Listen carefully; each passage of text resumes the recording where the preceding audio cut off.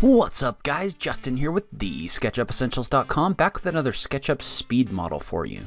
So in today's video, I actually took an image from a 3D rendering, and I'm bringing that back into SketchUp with Photo Match, and I'm going to model the building that way.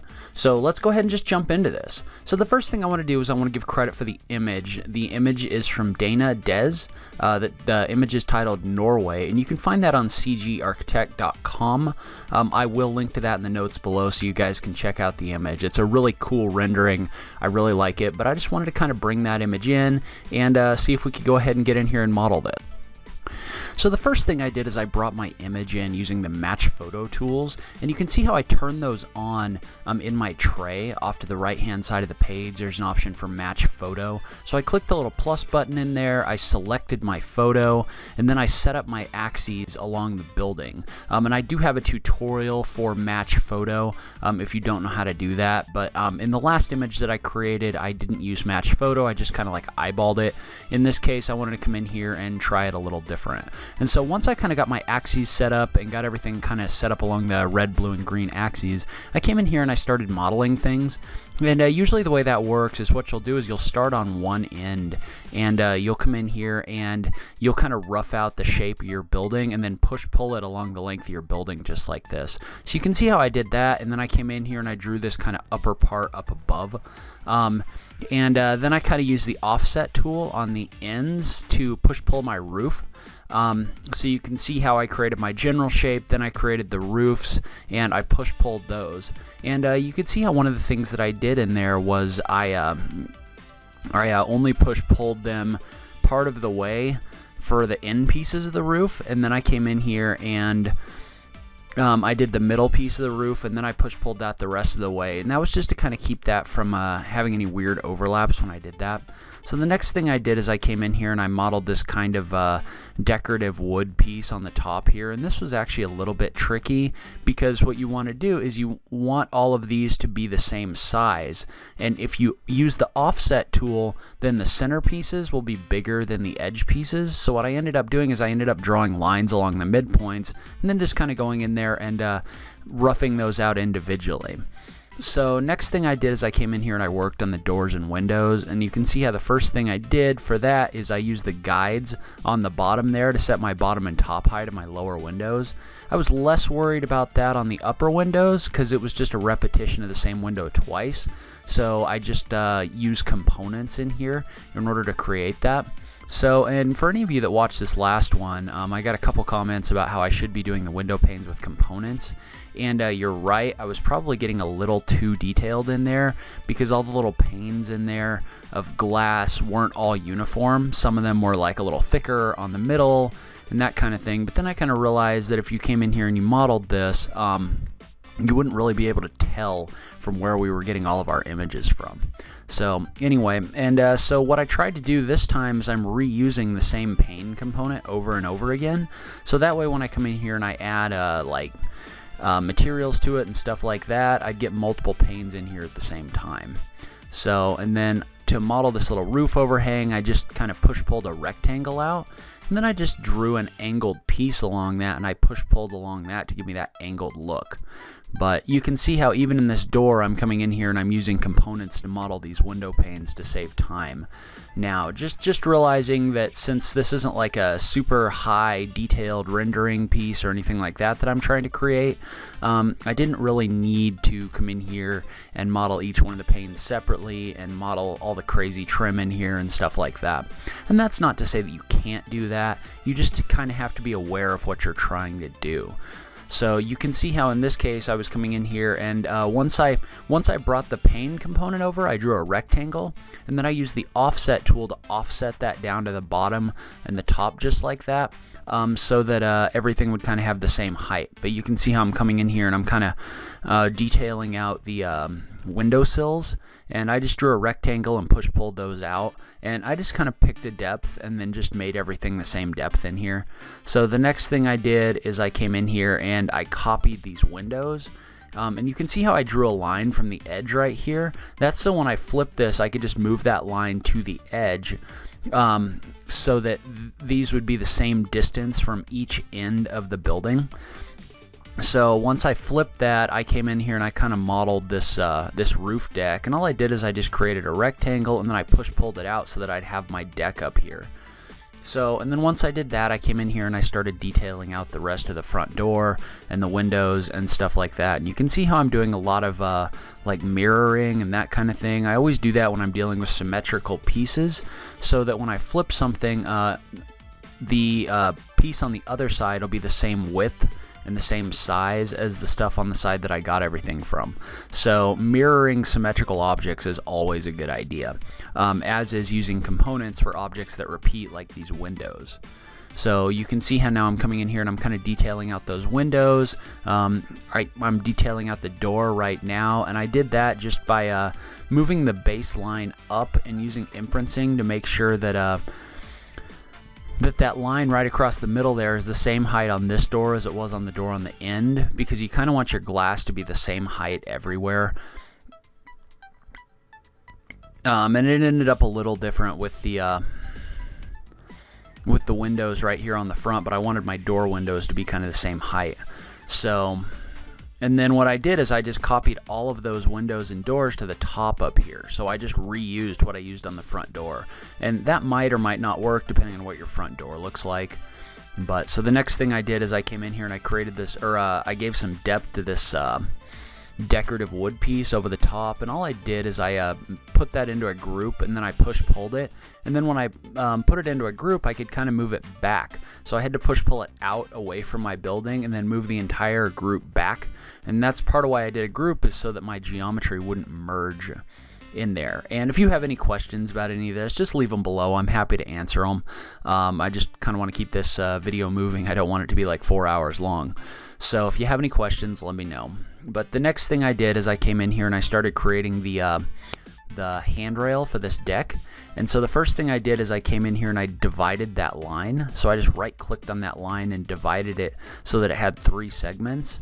And then I came in here and I modeled these kind of corner pieces just like this, and I made those components. And then I came in here and I started figuring out how wide the top piece would be, and then I extruded that across, and then I also extruded it back to the wall. And then same thing for this bottom rail. I just kind of drew a rectangle and extruded that across just like this, and I did that on both sides. So you can see I came in here, I drew a rectangle, and I extruded that across. And then I did the same thing with the top rail. I just kind of extruded it back just like this. So now I've got a top rail and a bottom rail. Well, now I could come in here and I could start modeling out the pickets that go in between the support rails. So what I did is I came in here and I divided these into 2.5-inch segments, or as close to that as I could get. And then I created kind of a picket piece, and I made it a component, and then I used the move tool in copy mode to create a bunch of those different copies. And actually in the corner there, you can tell that that didn't really, everything's not super symmetrical. Or there's a little bit wider gap on the end there than there would have been anywhere else, and you could definitely come in there and work with that a little bit more if you wanted to. Again, it's all kind of what you're trying to create and how much detail you're trying to get into. So, but you can see how I did this on all these pieces, where I just made them all the same segment size, and then I copied them across, and then I copied them all the way across the entire deck just like that, so I didn't have to do each one individually. So then I came in here and I drew the support pieces, and I had to try my sizes a couple times because that came out a little bigger than I thought that I really wanted it to be, but I ended up settling on a size that I liked, and then I made it a component and I copied it across and then extruded it down. So the next thing I did is I came in here and I modeled the trim on the corners just like this, and all that went into that is I just kind of drew a little segment across and then drew it straight up, and all I was doing was trying to separate those faces so I could come in there and color them separately.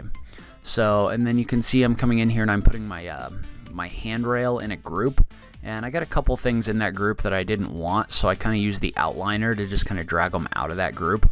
But the reason I did that is because I was coming in here and I wanted to be able to hide that rail so that I could come in here and draw this trim. So once I was able to hide that rail, I could get in here and I could draw this trim up in here real quick, just like this. And you know, you always have to kind of work with your geometry a little bit to make sure that all your faces are staying in and everything like that. It's never going to be perfect the first try, so just kind of trial and error it until you get what you want. So the next thing I did is I came in here and I started working with textures. So the first thing I did is I brought in the default SketchUp roofing tile Spanish, and then I came in here and I edited the color of that so that it was close to what was in the picture. So you can see how I went to the Edit tab, I changed things on the color wheel so that that was more of a bluish, grayish type color. So, and then I came in here and I started working with like siding textures, and the siding texture was the same way. I came in here and I added that, and you can see how I had some areas where I had some faces behind my windows showing through, so I had to go in there and clean that up. But I did the same thing. I came in here and I edited it with the color wheel to kind of change the color of it, but then I also came in here and I changed the size of the texture so that it would kind of fit what was in the building. So you can see how it started off really wide, and then I came in here and I changed it so that I got more of the narrow siding look. So, and then I came in here and I added the glass texture to my windows just to make those translucent. In this case, I used the glass sky reflection. It just kind of depends on what look you're going for, which glass you use. But I had a little bit of face bleed over on here, so I had to come in here and clean some stuff up. But you know, and you're always going to have to do that a little bit. It's not a big deal. It's just a little bit time consuming. So, and then I kind of noticed that these were at more of like a 90-degree angle on the edge here. So I came in here and I kind of fixed those so that I could offset them and create this kind of red color. And I just came in here and I picked a red color that was close to what my siding was. It didn't end up being exact, but it ended up being close enough for what I was trying to do. So, and then I came in here and I did the same thing on the back side. I just kind of used the protractor to draw kind of a 90-degree edge across this, and then I had to just come in here and kind of clean this up a little bit to make it look the way that I wanted it to look. So, and you can see how I'm constantly going back to look at my image just to kind of see like how close I am and that kind of thing. And you'll also notice that I'm only putting textures on this one side. That's partially because I only have an image on this one side, and partially because this is the image that I'm going for. I want an image from this angle, so I don't really care about putting textures on the back side or the far side. But you could definitely go in there and do that.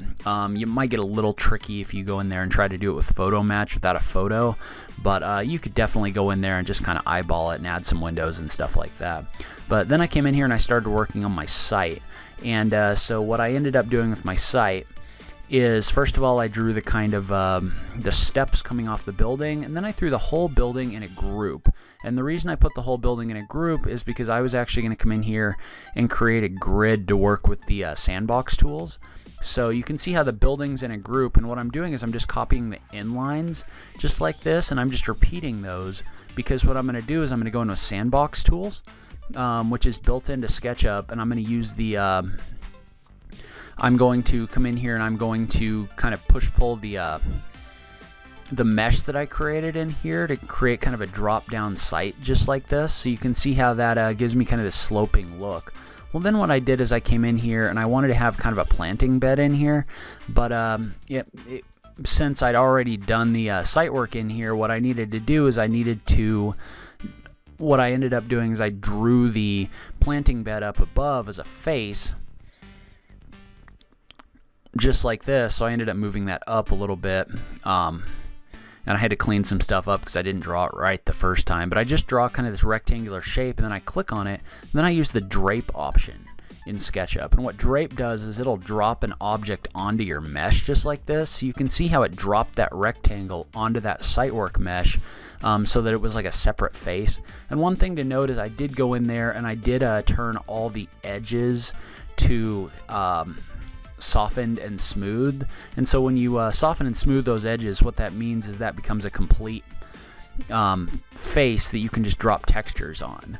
So, and partially I ended up using selection toys by TomTom to come in there and do that. And basically that's an extension you can get from the Sketchucation warehouse, or I think it's in the SketchUp warehouse as well, where you can right click and say I want to select edges only or faces only, stuff like that.